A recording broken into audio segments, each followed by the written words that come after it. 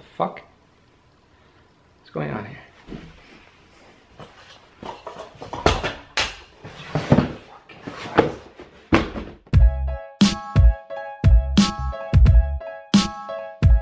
Hey guys, what's going on? It's your auntie. Got a double sneaker pickup for you guys. As you see by the name of this title, these are not Yeezys. They're not. They just have the same print. So I'm going to show you what they are.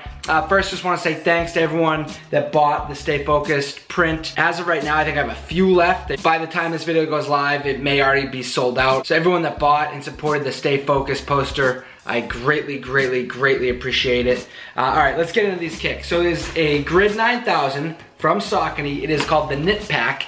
Best part about these, retails $90, really clean shoe. However, I remember when I first saw photos of them, I got two colorways here. Here's the gray pair, and as you can see, that print right there, that is the knit print. And then I also have cream. This is a cream color. I just want to show you that right there. That is the Grid 9000 knit cream. There's also a black pair as well that has that black knit. So what's very interesting about these is they were designed about a year ago, and this print is like available. Like anyone can use this type of print. Saucony didn't create this print. It was like, oh, let's create a print that looks just like the Yeezy print. This print was available for anyone to use, and they saw it and they said, let's go with it. However, when I first saw pictures, my initial reaction, like I think a lot of people were like, it's the Yeezy print. It's the Yeezy print. I've got my moon rocks right here, just so we can do a little comparison. As you can see, I guess it's just a pattern. You know what I mean? It's a knit pattern. So there's the Yeezy moon rocks, and here's the Saucony Grid 9000 knit.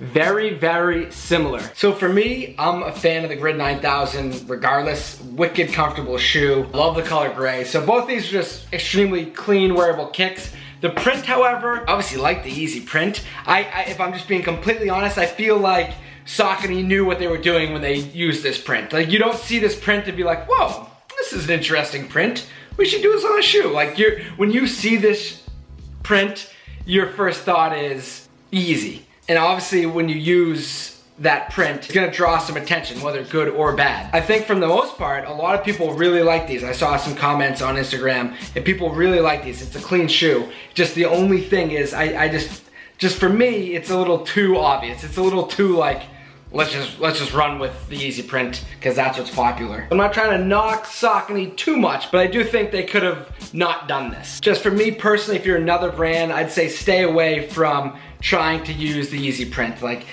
Adidas and Kanye made this popular, so let it be that. If you look at all three colors they released, they essentially did like the Pirate Black, the Moon Rocks, and the Oxford Tans. Like, at least maybe do an olive color or switch up the colorways a little bit. I'll give you a quick overview of the shoe. Gray outsole, little grid window right there. You do have speckle in the midsole, obviously that knit pattern. You do have other nice suedes here in tan and gray. Got your Saucony logo right there in the little pull tab. Got the Saucony Originals logo right there on the insole. Saucony branding right there on the side. Nice gray rope laces. And then here is the cream colorway. Same thing, different color suedes all along the upper. So overall, really clean, solid sneakers. The 9000 is the most comfortable Saucony, so I highly suggest for 90 bucks grabbing a pair of these, especially if you are a big fan of that Yeezy knit print. You'll really like these. As always, thanks to my guy John Carl, Saucony, for sending these over. Follow me on social, Instagram and Twitter. Those links are in the description.